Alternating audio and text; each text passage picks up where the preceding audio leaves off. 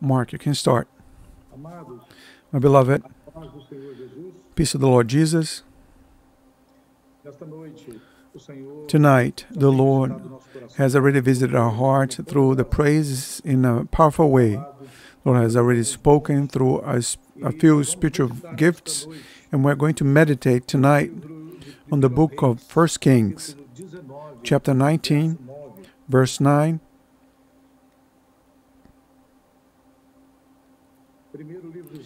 1 Kings, chapter 19, verse 9.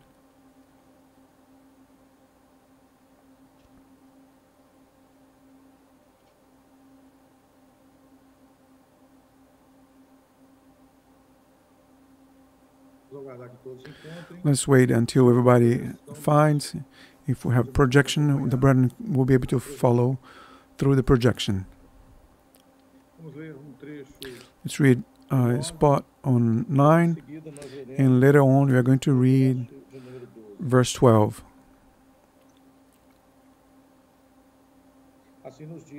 Thus says the word of our God, 1 Kings chapter 19, verse 9. And there he went into a cave and spent the night in that place, and behold, the word of the Lord came to him, and he said to him, "What are you doing here, Elijah?" Verse 12. And after the earthquake, a fire, but the Lord was not in the fire, and after the fire, a still small voice. Blessed be the name of the Lord. My brethren, we are going through a moment in which the world, the circumstances, the pandemic, everything contributes for us to want to grow discouraged and give up, and even use religious arguments not to do the will of the Lord. And this is a devilish strategy that is very strong. Because, see, my brethren, that in order for us not to have to tell the whole history behind those verses, we see that when Elijah, he hears the threat of Jezebel, whom typifies evil, the devil, threatened to do with him what she had already done with other prophets of the Lord. He simply got desperate and ran away. And the Bible says that he isolated himself, and later on he lay down underneath a tree, and the Bible says he desired to die. That's why many times we cannot criticize one another. And even the heroes of faith, the men who are mentioned on the Word of God. See, my brethren, a man with the spiritual level of Elijah, with so many experiences, seeing the power and the action of God in such a direct way, so close to him, he also had these moments of weaknesses. And this is something that we are not free from. There is no super servant of God. There is no one that is above situations that may cause us to grow sad. But the situation here is that there are few symbolic facts on this text. We are going to show a couple of them. First was the threat of Jezebel. Today we are also living a moment in which there is a threat, a world threat, placed before an organ of the government, another time placed before a world organism or regional or your own city, a state. There are threats, there are words that cause us to think everything is over, everything is finished. There is no way for me to do anything, not even for the church, for the brethren, or for the Lord. So then he lays down below a tree, and this tree specifically does not offer any prophetic meaning. It's just a common tree. So he lay down spiritually, speaking under human arguments, thinking that that was going to be his last day. But it was not, because we don't have power over our own lives. Only God has power over your life. Even though he thought about himself that he wanted to die, God didn't harvest it, because God had other plans. Plans of blessing, plans of victory for the life of Elijah. In the same way that he has plans of victory to each one of us who are watching and following at this moment. Later on, Elijah runs away, but still the Bible says that before running away, the angel prepared for him. The Lord sent an angel and put before him bread baked on coal and water. And the angel told him, eat and drink because you need strength. But then afterward he slept. But after that, the Lord wakes him up and he goes to a cave. Even though he had participated on something so deep, he had entered into a situation where he would be in darkness, it would be an inhospitable place with lack of oxygen. And this can happen to you and I. Of course it can. It's not impossible. But the Lord is there to help us. And the Lord comes and he calls Elijah and he asks a prophetic question to him. And the same question is being made to us, you and I, you who follow us in this service. What are you doing here, Elijah? You may replace your name with the name Elijah. So then, as we have said, he was woken up and he was fed. And the Bible says that with the strength of that food, he walked for 40 days and 40 nights. Number 40, as we know, speaks prophetically of the number related to a trial. So we are going through a trial. There's no doubt about that, my brethren. We're going through a trial in our faith, with regards to our finances, with regards to our health, with regard to our familial relationship. We're going through a trial. But most important is to know that God in no moment had abandoned Elijah. In no moment he will forsake us. And the question of the Lord for us is the following. What are you doing here? You that may have connected with us tonight, you may be in a cave, spiritually speaking. Maybe you are in a place of depression or discouragement or spiritual coldness, and you think that everything is over. But the Lord tonight, he's going towards you and he's asking, what are you doing here? What are you doing in this condition? Why have you allowed this thought to enter into your mind, into your heart?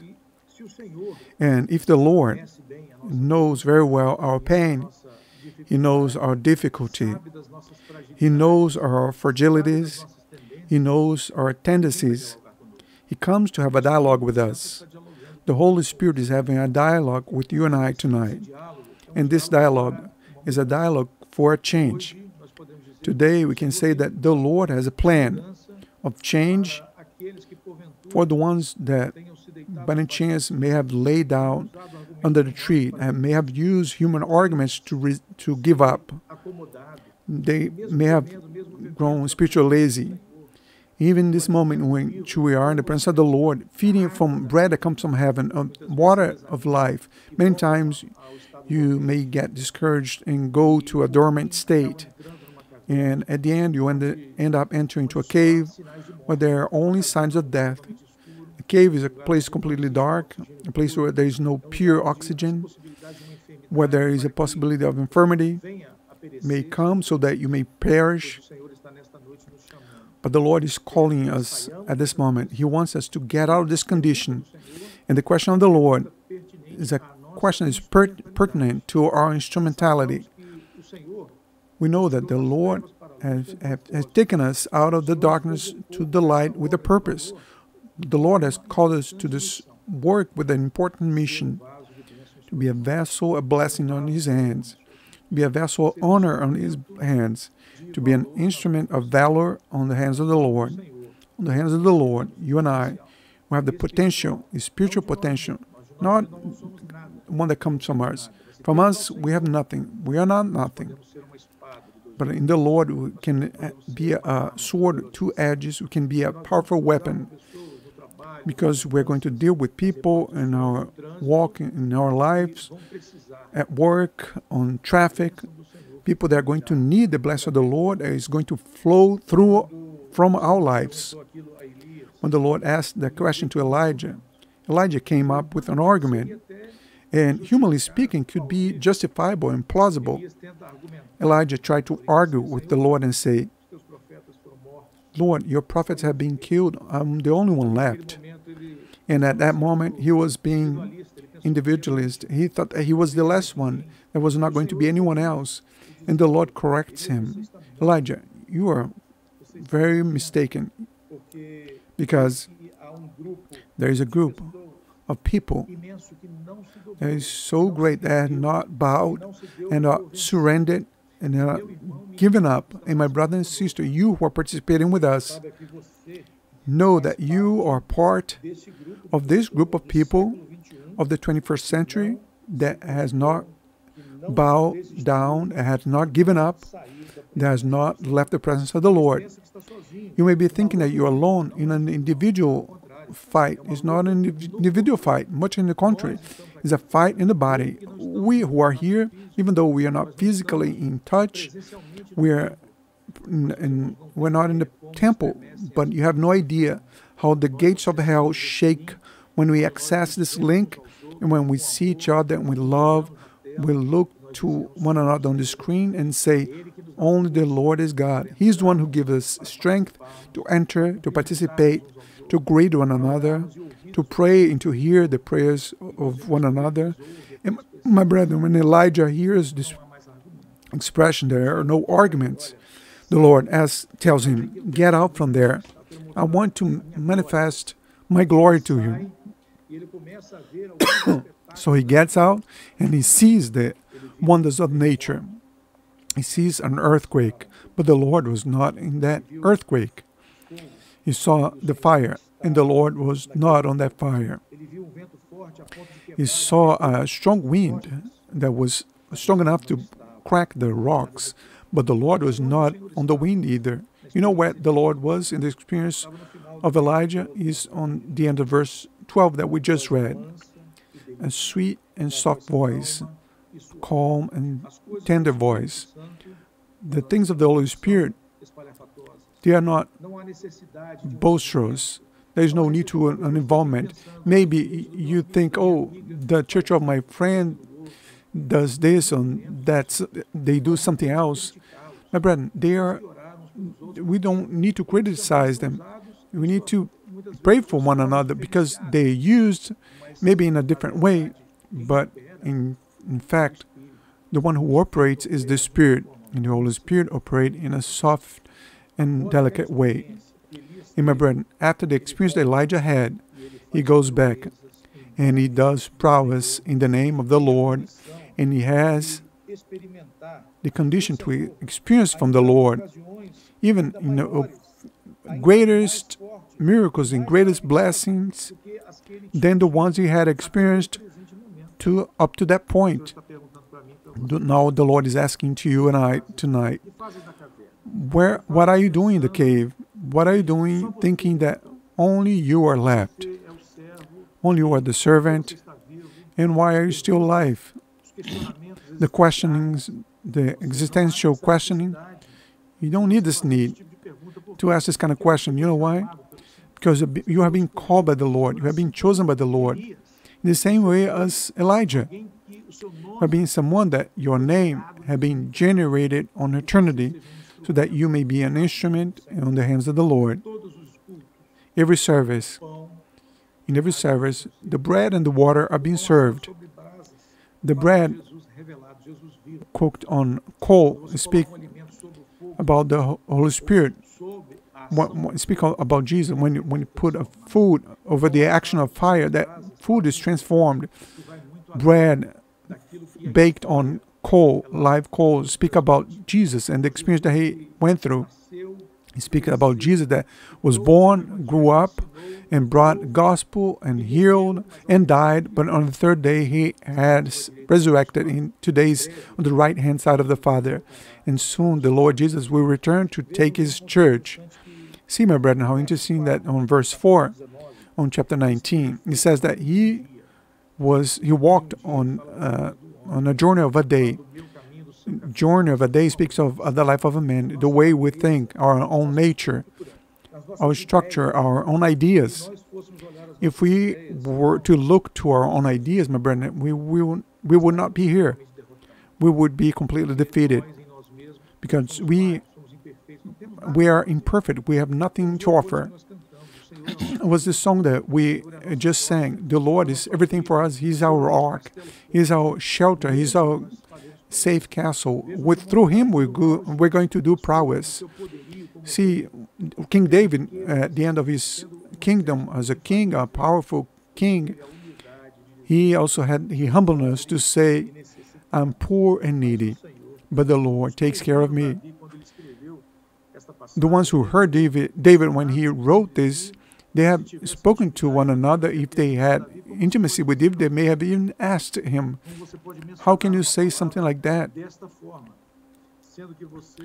Since you are such a powerful man, so rich, a man at the height of your success in your career. But he was referring to the human strength. Out of himself, he had nothing. All his prowess, his kingdom, all the riches accumulated, precious stones, precious wood, the victories that his army has achieved, everything came from the Lord. And he knew that everything came from the Lord. So tonight, we're going to get out of the cave. We're going to hear the voice of the Lord. We're going to look around us and we're going to observe the strong wind, the earthquake. But we are going to know of one thing. We're going to hear the voice of the Lord only on the wind, soft. Soft, the breeze that brings comfort to our hearts, to our souls. Maybe you connected here asking, what am I going to receive? What am I going to participate on at this moment? Know that you're participating on a living food. That is the bread baked on live coals. It's Jesus revealed. It's the crystal clear water that brings refreshing to your heart. Whatever you are, bow your head and allow the Holy Spirit to touch on your heart. You know that there is a group of people that is praying for you, praying with you and participating with you. My brethren, the church has been a body where the members help one another, where the blood circulates and we are nourished by the Holy Spirit, and we can say, only the Lord is God in our lives.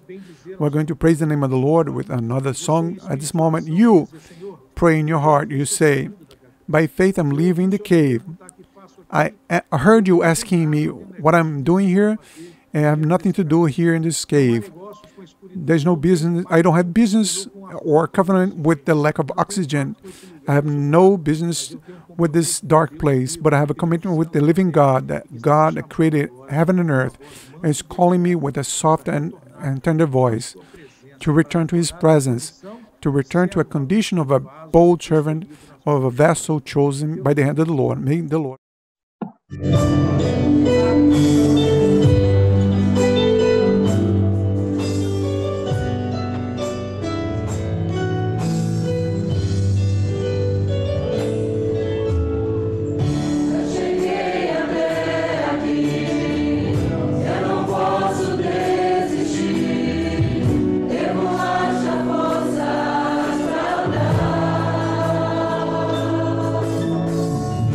As lutas vieram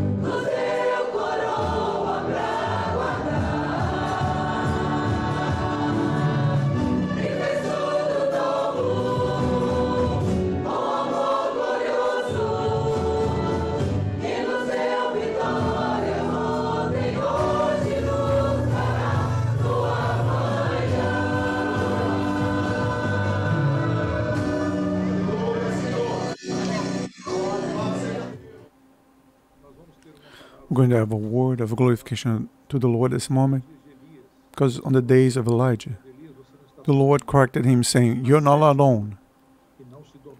The 7,000 that didn't bow down before Baal, the 7,000 that are still standing, saying, "Only the Lord is God." And you are part of this number. Number 7 speaks about the perfection of God. 7,000 at the time of Elijah.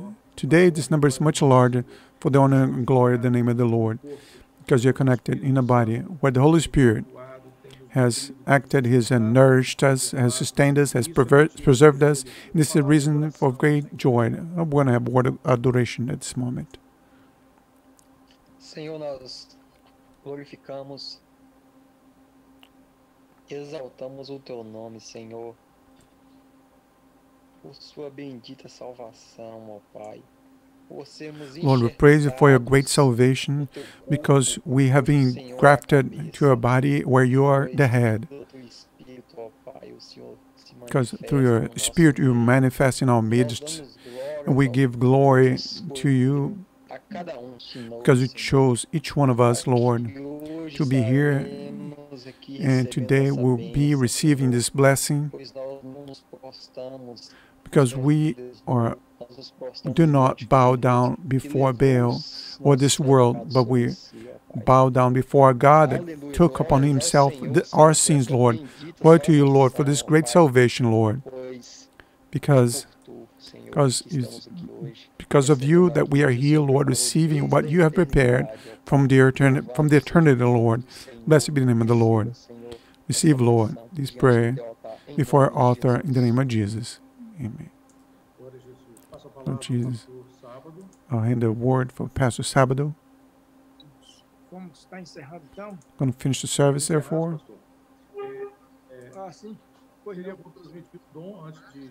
I'd just like to share a spiritual gift before.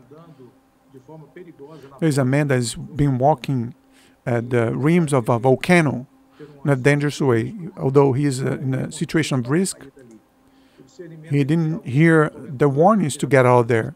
Maybe a person may be going through a difficult situation, spiritual situation that is not discerned, that he's going through a difficult and dangerous situation. The Lord wants to give him deliverance at this moment. Amen. Amen. Let's finish glorifying the Lord.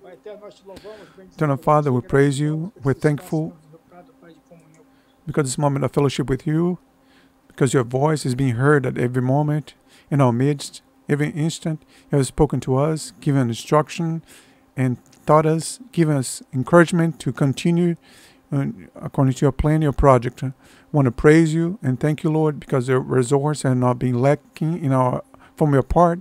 Glorified be your name, Lord, because every alert that comes from you, Lord, is a sign of your love or mercy towards our lives.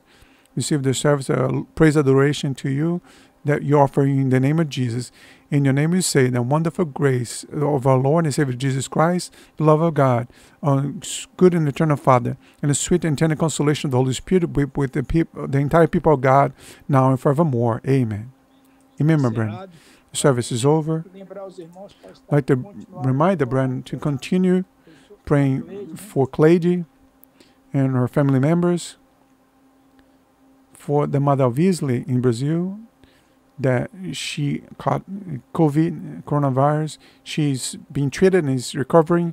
And Jacqueline as well, that has been submitted to a surgery yesterday. Jacqueline from Cássio, so that the Lord may continue to operate and restore the complete health to these people, the servants of God. Coming service is Monday, but every day through YouTube, the brethren should also be watching the transmission from Brazil at 7 o'clock on our time here. Amen. Peace of the Lord. Amen. Peace of the Lord. Peace of the Lord to everyone. Pai do Senhor para todos. Pai do Senhor Jesus. Pai do Senhor Jesus, irmão. Senhor. Beijo a todos. Peace of the Lord to you. Senhor, igreja.